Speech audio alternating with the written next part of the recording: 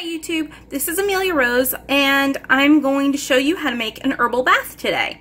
It's super simple and today we're going to be using some chamomile and lavender that I dried straight from the store. Hi YouTube, this is Amelia Rose and I'm going to show you how to make an herbal bath today.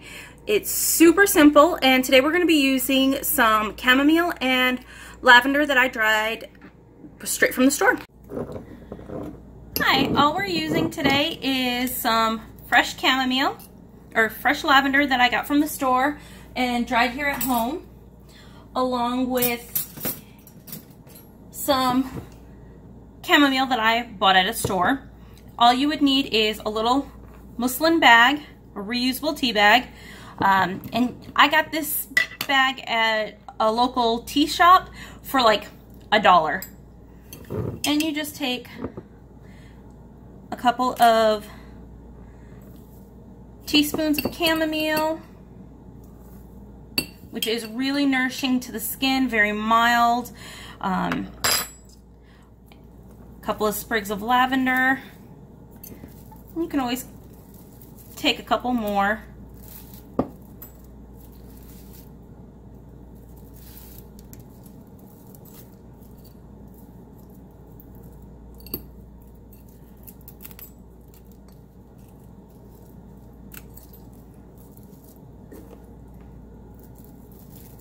However much you want. You can fill the bag. I like to leave a little space in there.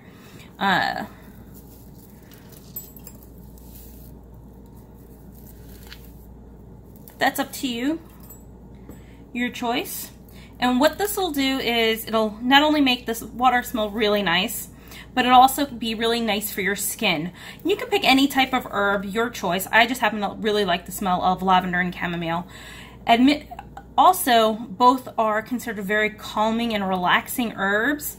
So all you would have to do is put warm water in a tub, however warm you want it.